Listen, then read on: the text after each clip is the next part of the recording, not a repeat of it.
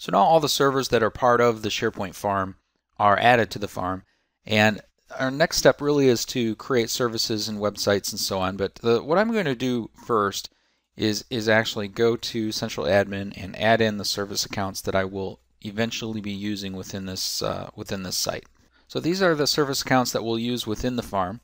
The database service account on the bottom actually is already completely set up the way it needs to be because it's running the backend database services that host SharePoint content and other things like analysis services on the DB1 server. The farm account is already created and it's configured because we gave it permissions on the servers it needed and used it to create the farm in the first place. It's the remaining accounts here, the web account, search, BI, unattended, and claims to Windows, that are not yet defined within the SharePoint environment. What I'm going to do is just kind of preload these into the environment so that as I'm creating services, I can just select them and I don't have to worry about when do I need to add these to the farm and so on. I'm just going to do this in advance. I find this a little bit easier than adding them ad hoc as I go. So to add these accounts, let's just click into the security section of Central Admin. And the first option here is Configure Managed Accounts. So click on that.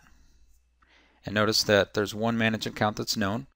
And I'm just going to go through here and add the rest. So this is a very simple process. It's just one after another, add the accounts in. You can enable automatic password change. I'm not going to bother to do that in this environment, but if you would like to have your accounts change their passwords periodically and have SharePoint manage that for you, you can use these options.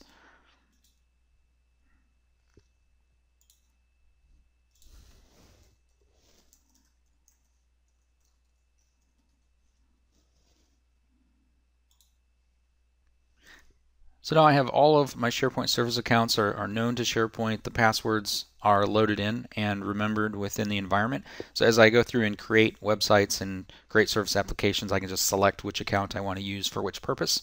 And I don't have to worry about typing in the passwords anymore from this point. So the next step will actually start to create the site collections, and after that, create service accounts within the environment.